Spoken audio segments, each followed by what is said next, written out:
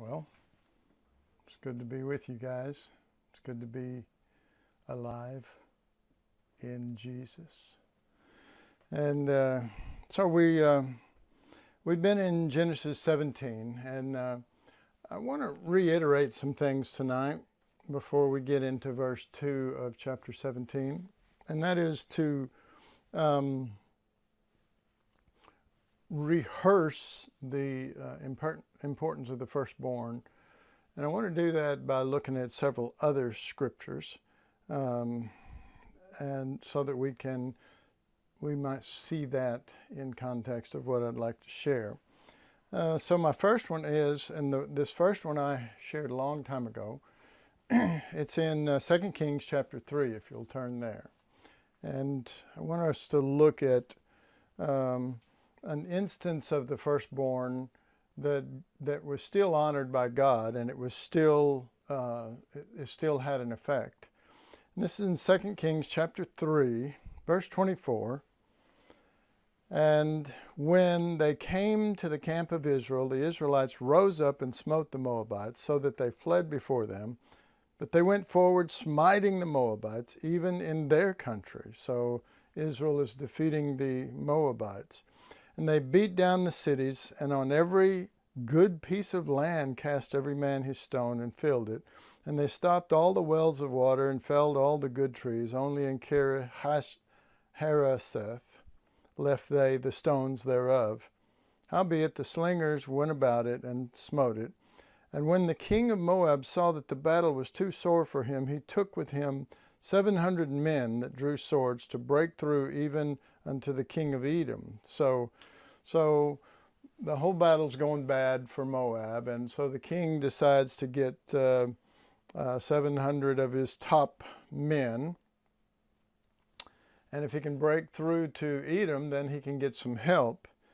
And through even unto the king of Edom, but they could not. Then he took his eldest son that should have reigned in his stead and offered him for a burnt offering upon the wall. And there was great indignation against Israel, and they departed from him and returned to their own land. Now, it doesn't actually tell you what, what turned this thing. It says there was great indignation against Israel, which on one hand you might have read this, that there was great indignation against Moab for doing this. But this was the king of Moab, not just offering his son, but offering him for a burnt offering, it says. And the result of that is, and they departed from him and returned to their own land. Now they were winning, the enemy was winning, the people were being destroyed, their camps, their cities, everything. I mean, Israel was going through and just wiping it out. And in this instance, a foreign king offers his firstborn for a burnt offering. He doesn't do it as a pagan, because the Moabites, just so you know, had a lot of really bad pagan offerings. But this was a burnt offering. And when they did, the tide was turned. The tide was turned in this situation. And when I shared this before, I mentioned it in terms of that God honors that idea, that God honors that, because that is what he's all about and what his son is going to be all about when he comes. And that's what you see, all the way back in Exodus, when we see the offering of the firstborn. We see that God took Egypt's firstborn, but his firstborn was not Israel's firstborn that survived because they had the blood. His firstborn was the lamb. His firstborn was the lamb. That was the one. And they put the lamb on the inside of them.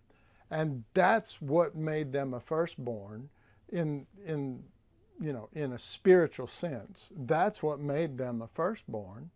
And then what would truly make them a firstborn, and the whole point of the firstborn, is always that you can identify who has the lamb, who has the firstborn in them in the Old Testament by the fact that they're given.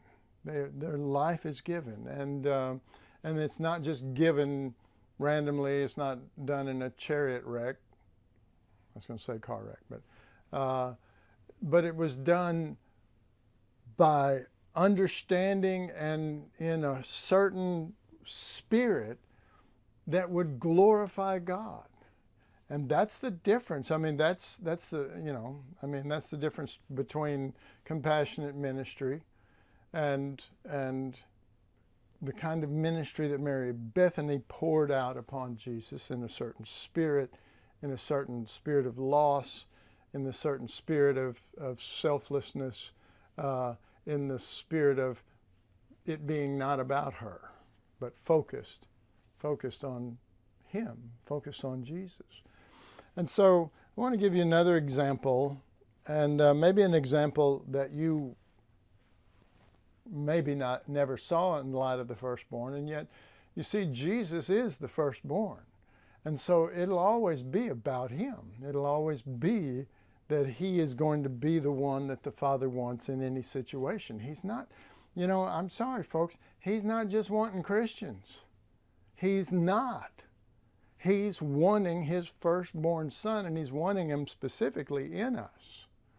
So anyway, if you will turn with me to Numbers chapter 21.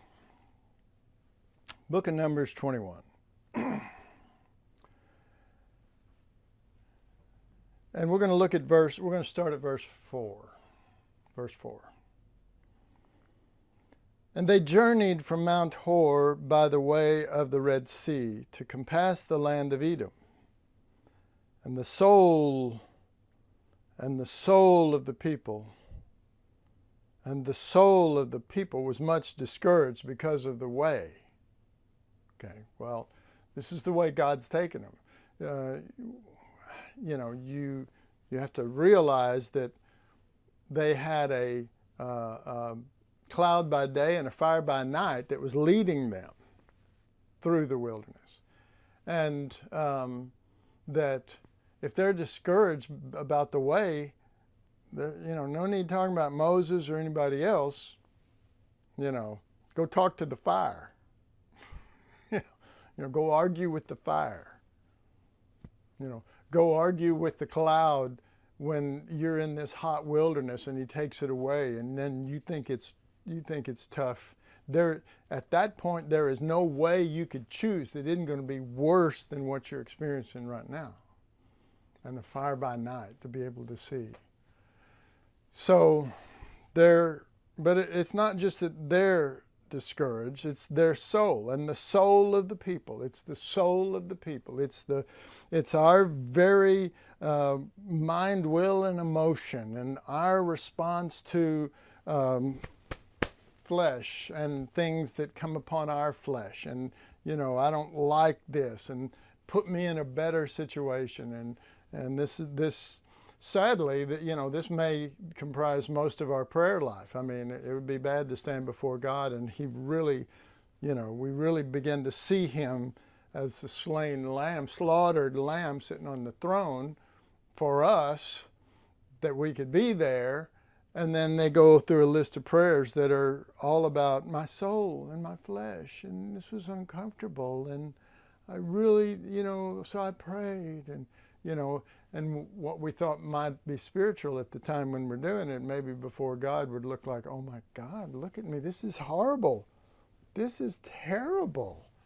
I don't know that we think through those kind of things, but nonetheless, the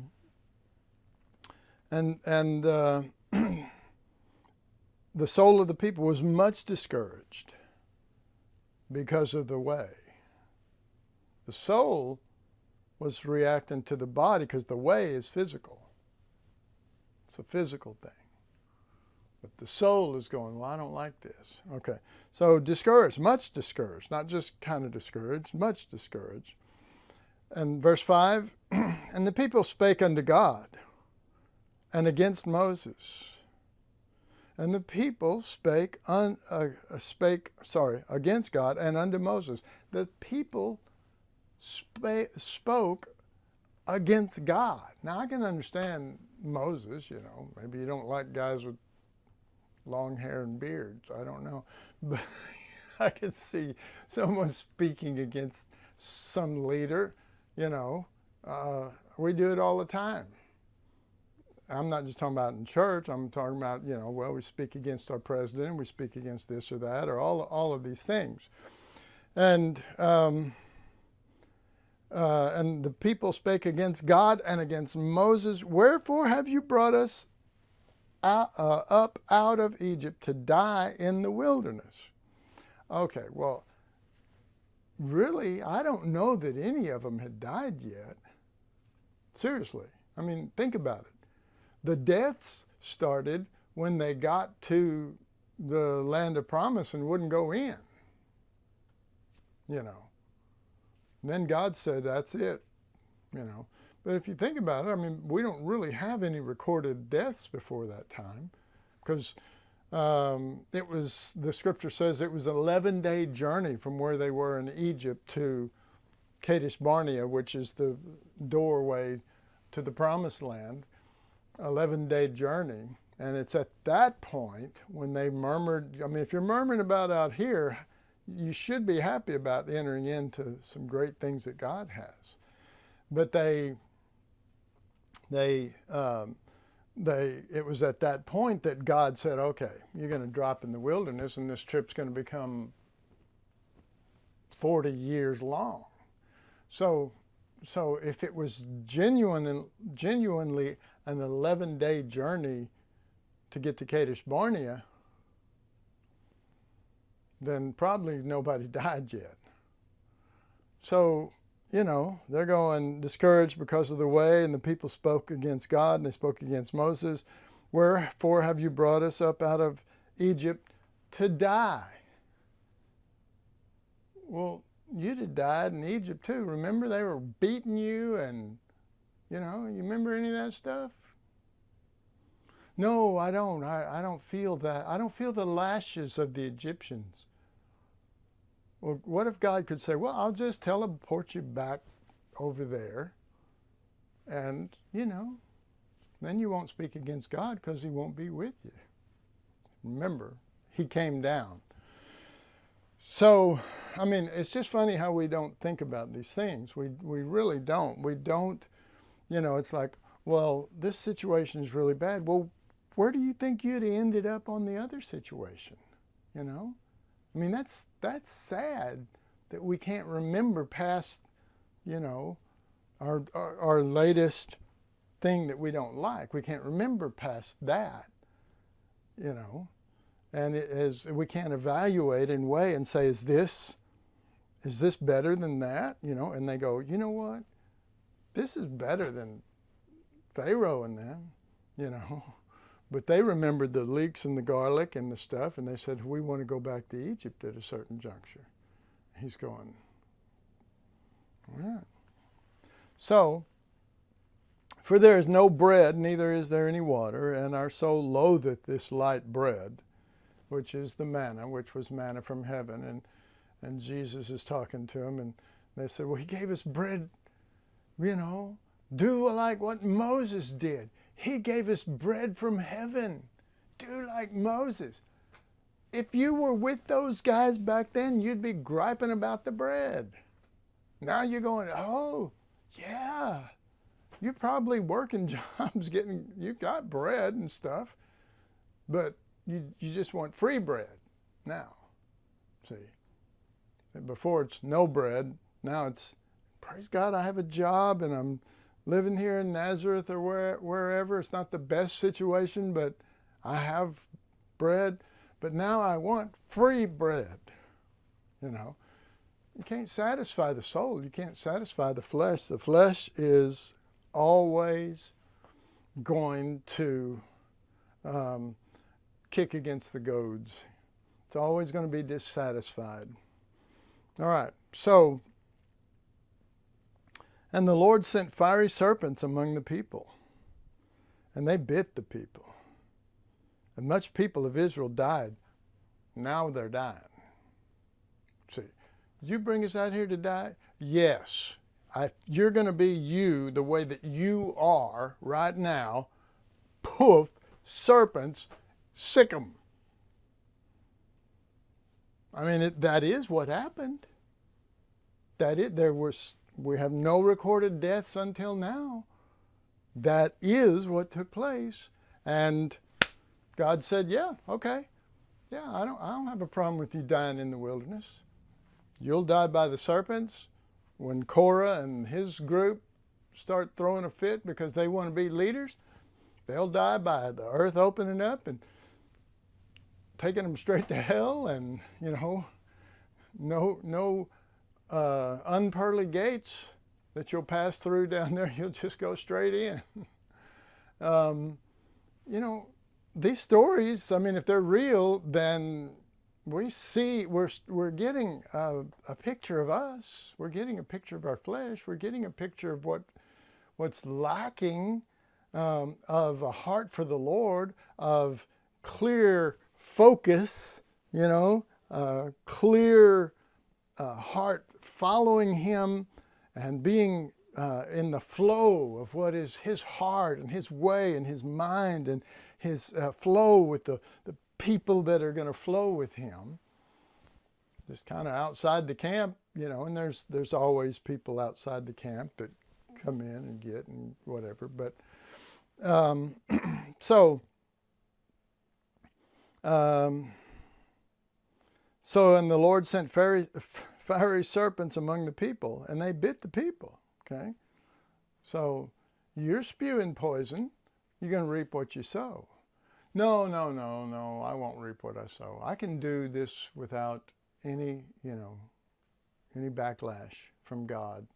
I can be this way. I can, instead of being fully in the river and flowing, I can sit on the bank and throw rocks, you know, that sort of thing. Well, for how long? I mean, that's the question. And they bit the people, and much people of Israel, it signifies that. It didn't say just much people died. Much people of Israel died. They died. They died. Okay? Did you bring us out here to die? No, that wasn't my original intention.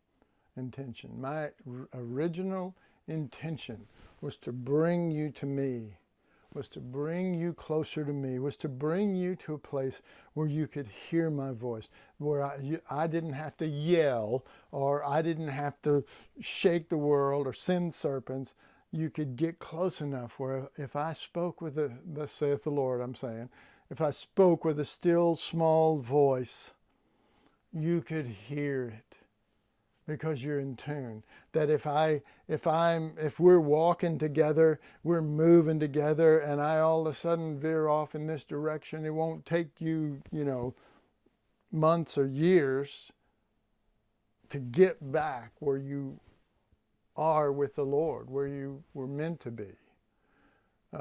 We use that example of Abraham a lot, and we're in the study of Abraham, of going down into Egypt because of the famine, and I just used it recently. And then, you know, when he came to himself, as it were, like the prodigal son, Abraham turned to the place of the altar. He came back to the last place that he really knew he was with the Lord. You know, this was it. When's the last time you really heard from the Lord? Right here. When was the last time you felt like you were flowing with the fullness of God? Right here. Well, I'm sure we've got people in this church right now that are not feeling like they're flowing with the Lord in the fullness, that are feeling outside. Or we have that all the time. There's always people that feel like, well, I don't feel like I belong, or I feel like everybody's more spiritual. I feel like, why are you looking at any of that? Why is that important? Jesus is here, And you can get as much Jesus as you want, or as little. Now, no, I'm not aware of any problems going on with people. I'm not speaking to anybody else because I'm sheltered in place. I don't talk to people on the phone.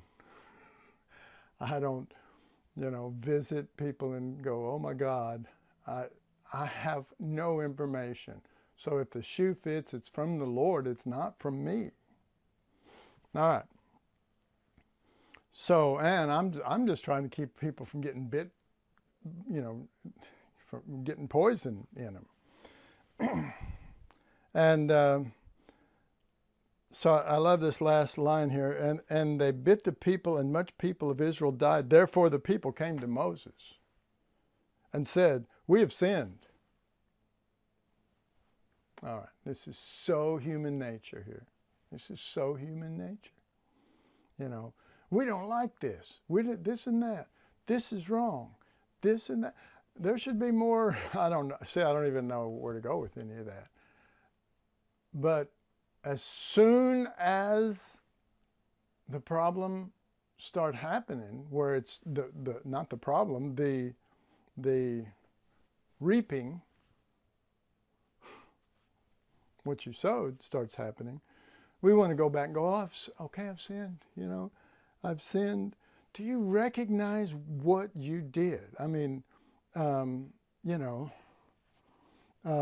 had people, and I don't know why we're on this subject. I really don't. This was not my intention, but I sense the Holy Spirit. But I know people that have,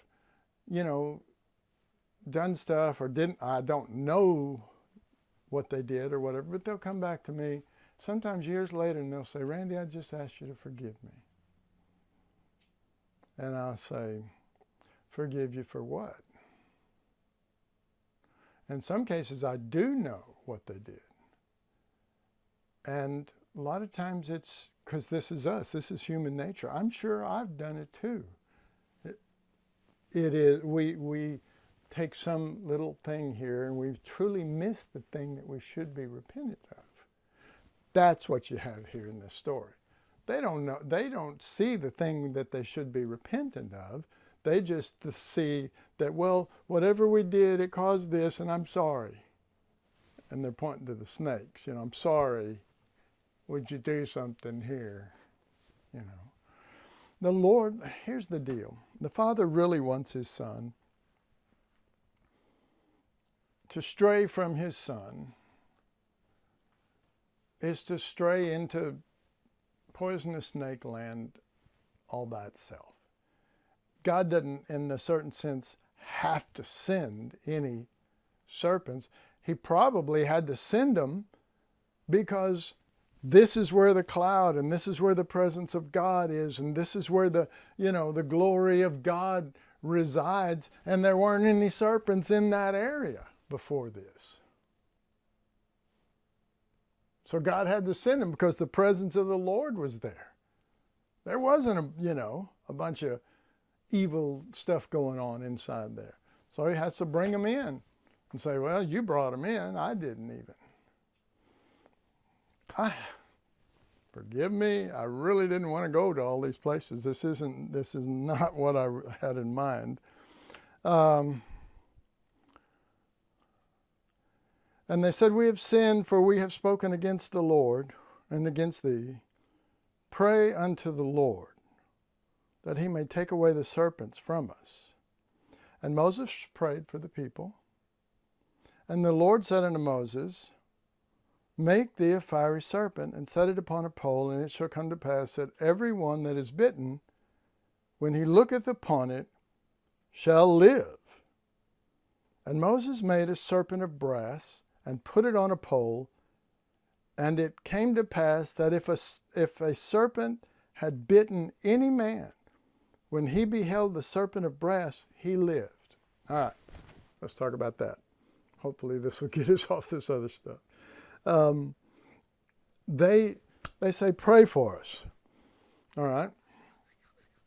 So what if in their mind their idea was this: Moses, you're a man of God. You talk to God face to face.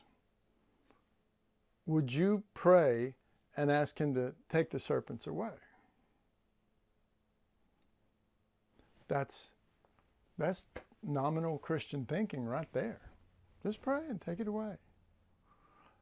Moses goes, "Oh Lord, take away the serpents." The Lord goes, "No." You know, he didn't say no, and he didn't pray that. He prayed, and the Lord's answer wasn't, "Okay, I'll take them away because you asked me to, or because they repented." There's something greater that he wants us to see. There's something more eternal. We can go through our lives down on this planet and just be so carnal and miss the heart of God and miss what the eternal thing is when it's right there in the midst of us, you know, right over there in the tabernacle. God's right inside there, you know, kind of thing. And that's, you know, they had their attitude here, but then what's wrong is their idea of prayer is just, well, this is what you're for, God. This is why you're God and we're just regular people. You had the power to take things away. Well, Jesus came and he, you know, while he healed people and he did this and that, you know, he knew that many of those people would end up getting sick or dying. I mean, he could heal Lazarus, bring him back from the dead, and he was going to die again, you know, that sort of thing.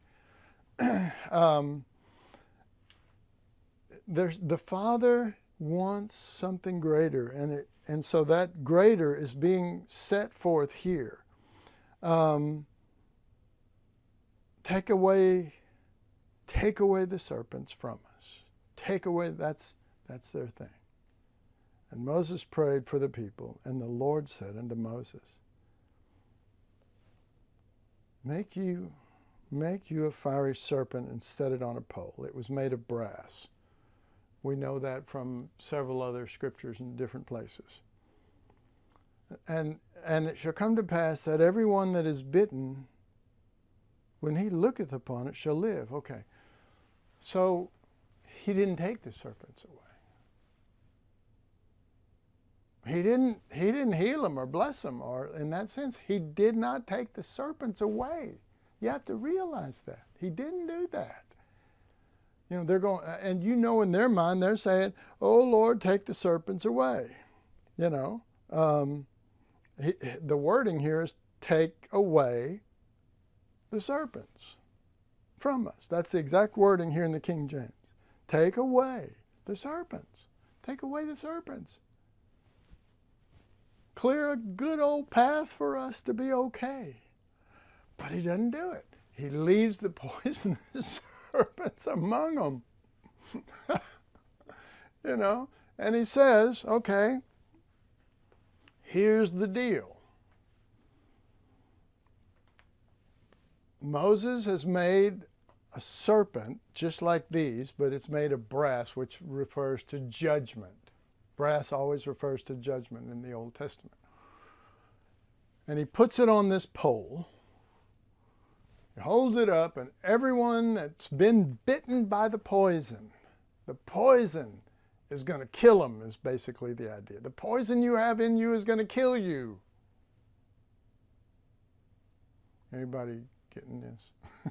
The poison that is in you is going to kill you. And so he says, but anyone who looks at this serpent on the pole shall live. Shall live. Not just be healed. You're gonna live. All right. So the rest of that verse 9, is, and Moses made a serpent of brass, and he put it on a pole, and it came to pass that if a serpent had bitten any man, when he beheld the serpent of brass, he lived. There's the word brass. Okay, Well, surely you know this. I mean, shouldn't be a surprise to anybody.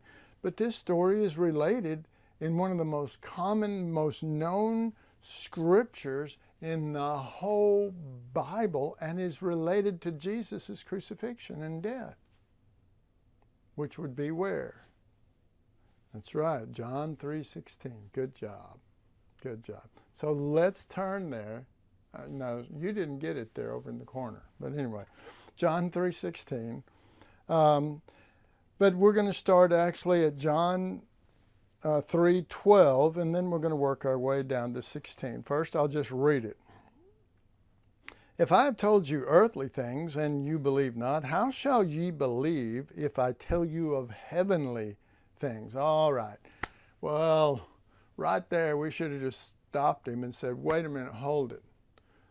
You're going to tell us heavenly things. We're probably not in a good place to even hear it, even catch it. Jesus, talk to us a little more, give us a little more prep. We really want to be in tune with you. The disciples didn't do that much. They usually said, oh, now we understand, yeah, and stuff like that, when Jesus said, yeah, I'm sure you do. Verse 13, and no man hath ascended up to heaven, but he that came down from heaven, even the Son of Man which is in heaven. All right?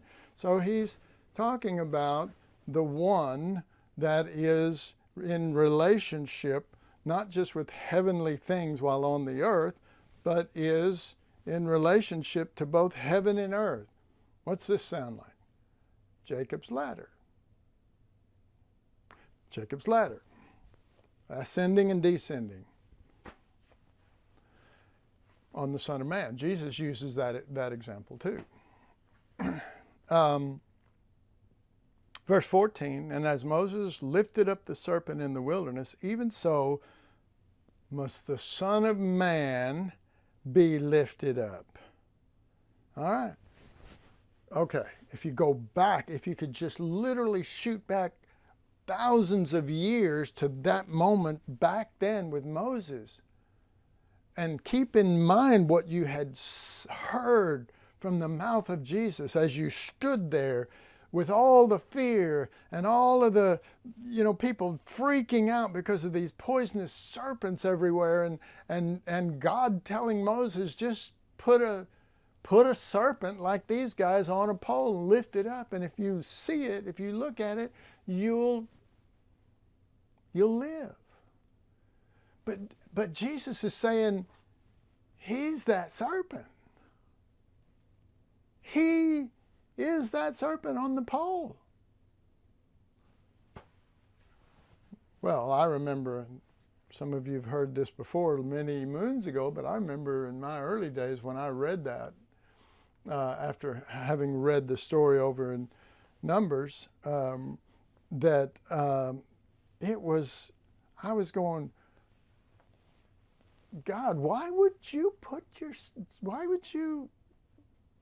son as representative of one of these serpents that is biting everybody? I know that that's not what you're like. I know that you didn't come here just to bite everybody and just kill everybody off. Well, again, those serpents are really the result of our stuff, not God's stuff. We forget that. So I couldn't get it, and I remember this. I remember saying that there should be a lamb on that pole. Don't put a serpent. Don't put an ugly serpent. Don't put a scary, poisonous serpent on that pole. And, it's always my questions that the Lord can come back and, and say, okay, well, I'll tell you why it's a serpent. Because Jesus, he who knew no sin, was made to be sin, that we might be made the righteousness of God in him. It's a little bit of a paraphrase of 1 Corinthians 5:15. I'm sorry, not as sharp as I used to be. Anyway,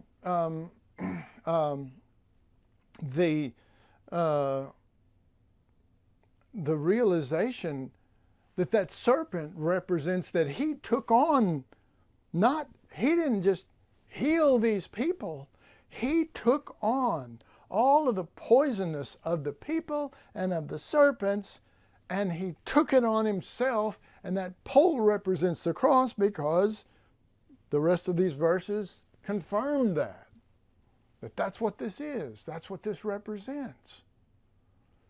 And he says, as Moses lifted up the serpent in the wilderness, even so must the Son of Man be lifted up, that whosoever believeth in him should not perish, but have everlasting life. Oh my God, people, what are we getting out of that? We say, well, okay, if we just look at Jesus like a picture of him on the cross, or if we just kind of, look at him dying for my sins, then I'll have life.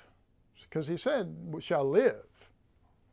And it was always meant to represent something more than you get your old life back. I'm a wretched Israelite in the midst of the wilderness, and I was grumbling along with everybody else. I get bit by a serpent, and I go, oh God, take away the poison. Give me my life back, my old wretched, grumbling, ugly existence back. You think that's what he wants to give back? No. He wants to give you the one who knew no sin but became sin, the one who looks like a serpent, the one who died as a serpent. That self-giving life, he wants that in you. That's what he's after. That's what he's after. That's what he cares about. That Son, the crucified. And when we say the crucified, we go, yeah, the one who died for me. No, that Spirit is supposed to be the new life, the new mind, the new heart, the new being. So that we don't just look at Jesus, with, nail-scarred hands, said, look, and we go, oh, gentle Jesus, meek and mild. No. Horrible Jesus in serpent form that as you look around you and you see all these serpents, he doesn't take you out of the serpents. He doesn't leave you as you are, not the way John 3:16 is talking about. He wants to bring you into what? The firstborn. Next verse, 15, that whosoever believeth in him should not perish but have eternal life. For God in this manner, and that's what the word so means. It doesn't mean that God so loves you. I so love you. My God, I gave my son, man. I just love you so much. No. For God in this manner loved the world, that he gave his only begotten Son. Only begotten, well, that makes him the firstborn. If he's the firstborn and there's none after him, he's still the firstborn. And there will be, because he's the firstborn among many brethren now. Okay? That's Scripture. That's the Word of God. That's God's Word. That's not just Scripture. That's God's Word. That this firstborn, this one, this firstborn, went into death. He went into the plague, and he didn't kill all the serpents. He didn't rebuke them and make them leave. He took them all into himself, and he went up on that cross, and he died so that the serpent that's in you and the poison that's in me and the venom that we spread, that all of that could be done right there, and we could look and say, that's the end of it. That's the end of it right there. And I want that in me, so it'll be the end of it right here. Right here. I mean, I was thinking about this this plague that we've got going on, the coronavirus. And I was thinking about these two examples, actually. The first one of the Moabite king offering his son as a burnt offering, his firstborn son. And then God, in this situation with the plague of serpents, offering his son as the firstborn to stop the plague. And, you know, all the examples that we've been giving, I mean, it stopped the plague in the prodigal son. In Cain and Abel, Cain was supposed to be the firstborn son, but he was nothing like that, and he's a murderer. And Abel gives himself so that the other son will come forth. And that son's going to be the resurrection portion of the giving of Abel. We've been through all that. It clearly says that, and that Eve says this new one is in his stead. It is the resurrection of Abel. All right. So, because Abel gave himself, because there is a resurrection, because there is resurrection life, because that's what John 3:16 is talking about. And, you know, I thought about these situations, and I thought, I was watching the news, and I thought, you know, all these people are suffering, people can't pay their bills, people don't have enough food. I mean, they showed a picture of Dallas, and the line was just in cars, just massively around people trying to get food, and, you know, this plague, and, you know, and you know, whether this counts or not, I don't know. But I said in my heart, Father, if the firstborn son is in me, and you want me to get this virus so that I take the poison in me, but not me, because it's Christ, remember? It's Christ in us. It's Christ. And as take the firstborn who takes that in me, I would be willing to go into death. But isn't that what we all should think and be aware of? Because Jesus is that way. That's not our mind. That's not my mind. My mind is self-preservation. My mind is avoid the situations where I don't get But his mind is get it. Stop the plague. Go lay down your life. Well, now, let me say this. I am not recommending that you go out and do stupid things and get the virus thinking because you have Jesus in you that that's the firstborn and that's going to stop the plague. I don't believe that. I don't believe it on that front. But I believe that the life of Christ can be so in you and should be so in you to a degree that you are ready to step up at any time, whether you're ready in a year or 10 years or 15 years or, you know, I'm not going to be around all that long, that you should be ready in your heart to show forth, you know, I like the communion. We take communion, you know. Well, that's supposed to represent the Lamb in his death, and that was done on Passover. And it says, for as oft as you drink this cup, and as oft as you eat this bread, you do that you are to show forth his death till he come. My thought was to say to anyone, has he come yet? Has he come? I mean, really? No, he hasn't come. Yes, he's in us, but he hasn't come in the clouds or anything yet. So what do? We show forth his death. That's our job. That's the command. That's what's been left with us. This is what we're supposed to be doing, is showing forth that serpent on a pole. I mean, you know, again, you know, Jesus, if we looked at that and we hadn't been bit and we hadn't been told anything about it, we would go, well, that person's an evil person. He's just a serpent. He's poison. He's full of poison. He's bad. I think we're talking about 1 Peter now, but let's not jump tracks here too much. But to look and to see it, to see him, to see and to understand what we see.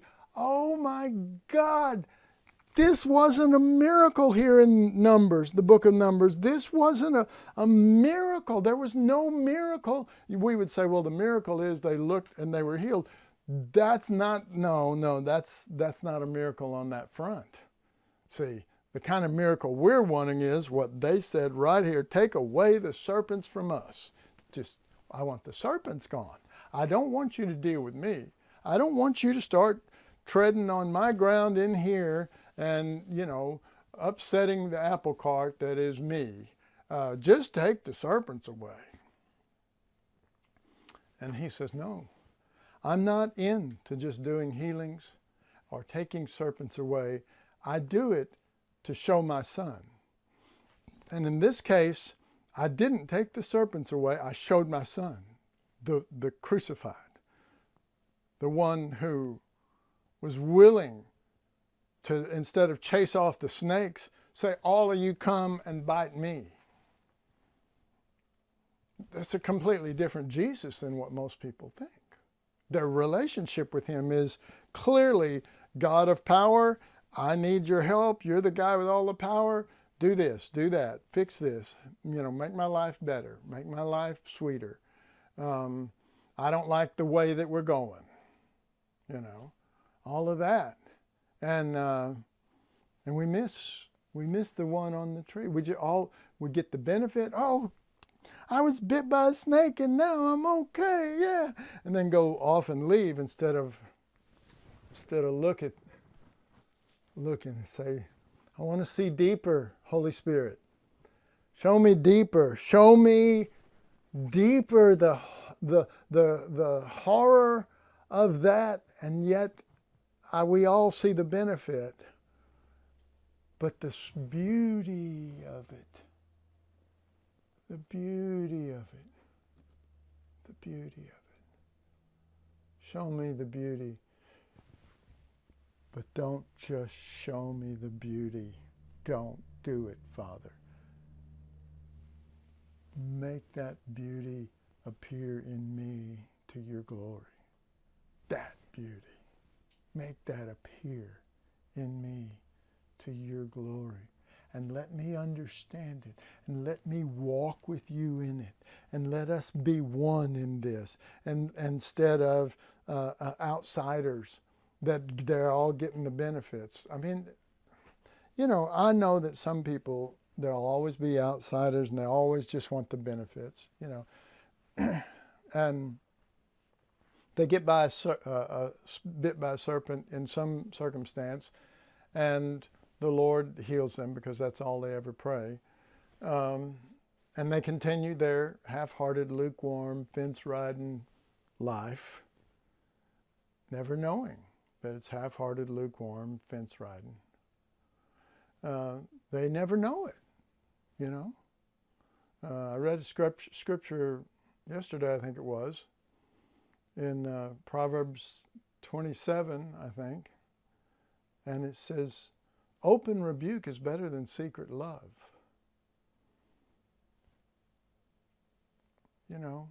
Lord, rebuke me. Lord, come to me and begin to tear down so that you can rebuild in your image. To tear down all that I have built that I think is so holy, this holy temple. Because in a sense, we're all building the temple of God so that he can have a habitation. So we're going, oh, this holy temple that is me, because we're viewing everything through comparing ourselves, well, I'm better than so-and-so, so I'm doing pretty good,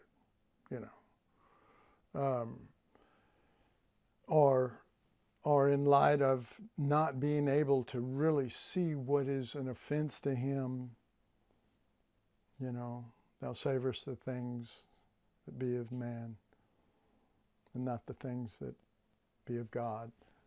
Not even able to really discern too much of that. And to go,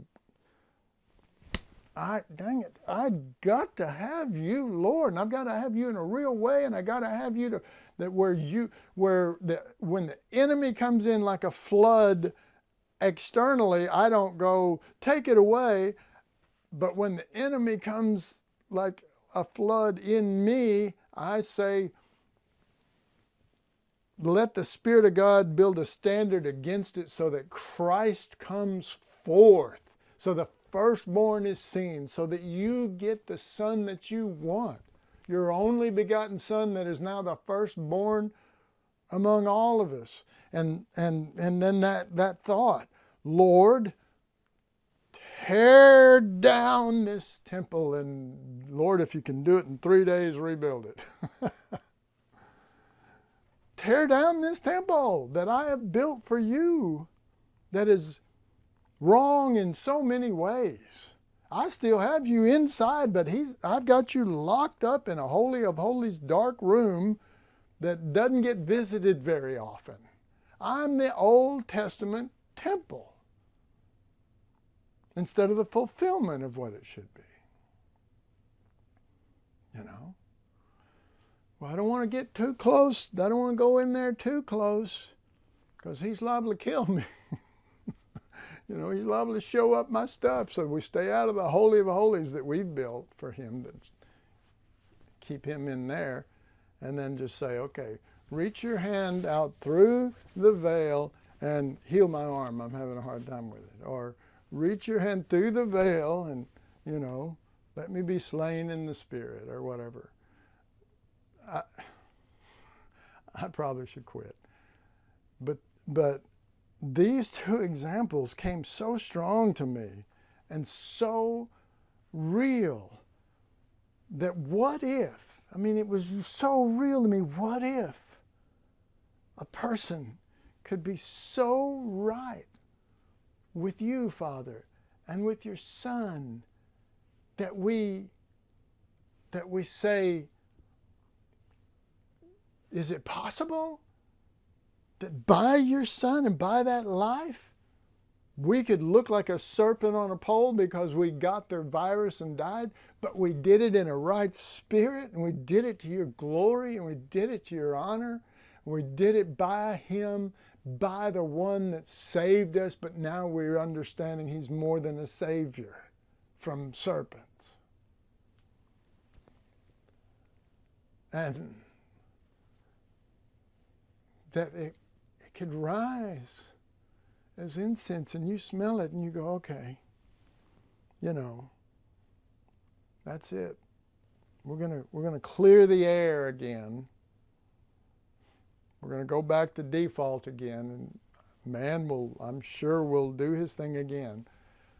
But for this time, we will reset in a real way. I don't know. I'm sure, you know, I have been told many times by people, you know, you just, you know, for you it's just all about Jesus. I mean, we got lives, we got problems, we got this and that. And it appears that I don't care, or you know, or I'm just too hard. I don't believe that's the case. I care deeply. But I think that we need to care about the Father's heart. We need to care more about his heart. We need to love that serpent on a pole and say, I'd give anything to be made in that image, instead of, you know, I mean, I just maybe want to just close with that thought. Lord, tear down this temple that we have built and rebuild it in your image. Wouldn't that be glorious? Wouldn't it be wonderful where he wouldn't be locked away and just referred to every once in a while, but he strolled the courts. He strolled the outer courts, and he strolled all of the courts. It was his home, not a religious edifice. It was his home.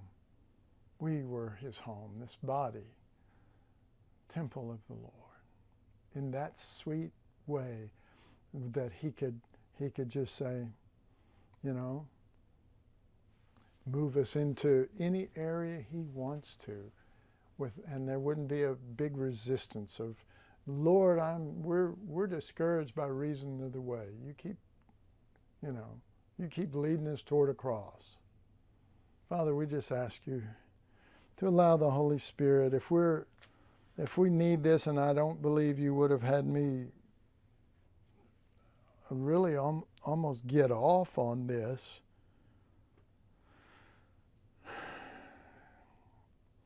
If it wasn't on your heart.